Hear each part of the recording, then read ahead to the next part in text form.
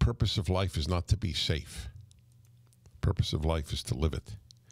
Now, back to where is my caller? What happened to her? Yes, there we go. Christine, Elmira, New York. Correct? Was I with you? Yes. Good. Hi. I want to thank you, first of all, for your show, because I think it's a breath of sanity amongst the insane. But that's what I think. I have. Yes.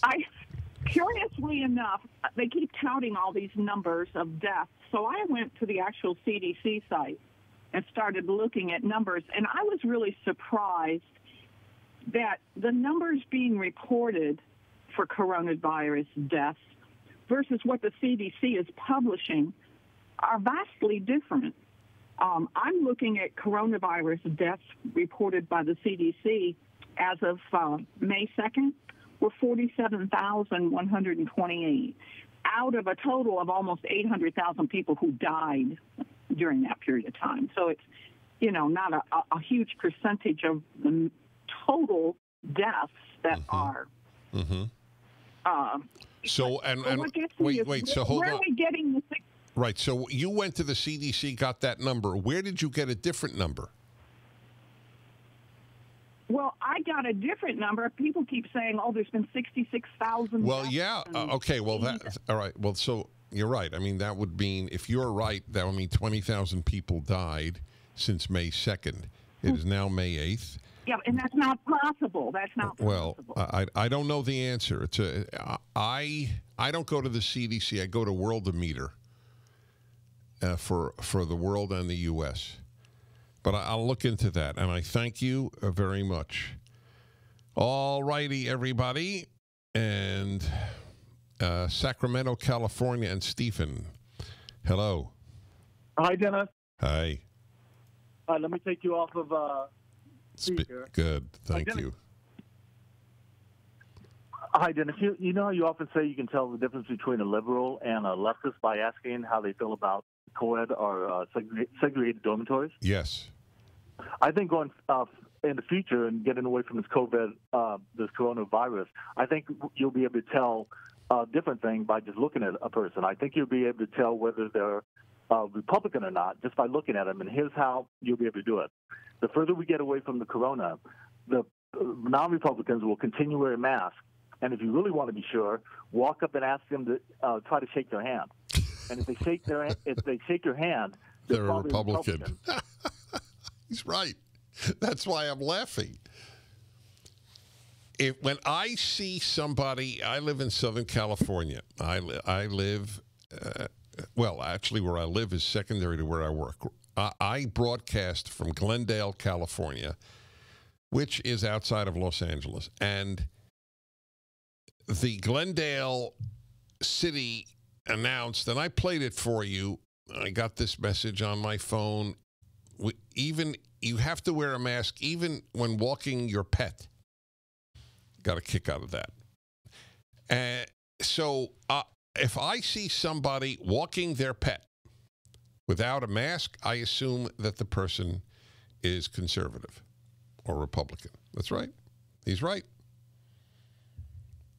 Isn't that a fascinating thing? And by the way, I believe that Democrats Face coverings are now required anytime you leave your home. This includes going on a walk, picking up essential goods, or walking your pet. Thank you. A face covering is not the same. That's right. There you go. No, I always got a kick out of the pet line. I know people. Look, what you have a pet rabbit, if I'm not mistaken. When you walk your rabbit, Bensington, right? Is his name Bensington? Strange name for a rabbit, I have to say. It's strange to even have a rabbit as a pet. But look, he's strange. You know, what am I going to say? By the way, strange is good. I'm not joking.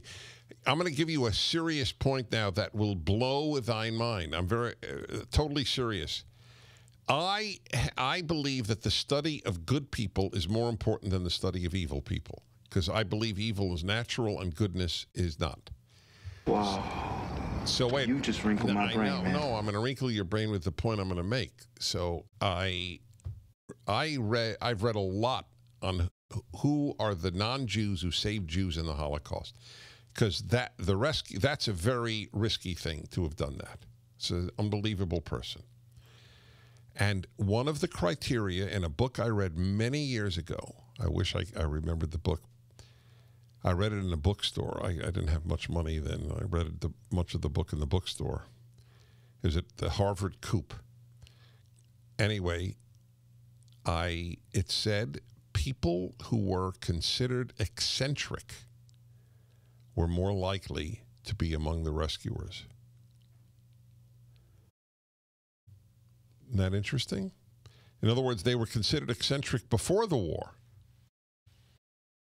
And I totally buy that. I totally buy that. Now, I'm not talking mental illness. I'm talking eccentric. In other words, people who don't conform, who don't march to the beat of the drummer. I am frightened by the sheep-like behavior I'm seeing in many of my fellow Americans.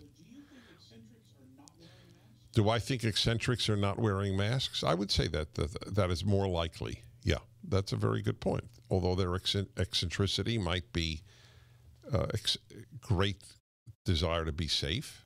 I mean, obviously, and anything is possible. But the man was right. There's a huge difference here. We conservatives, we fear less. Incidentally, what a great statement. We're living through something unique to America. It is the religious who are most adamant about freedom, which is exactly how America was founded. The Liberty Bell has a verse from the Bible, the Torah, to be precise.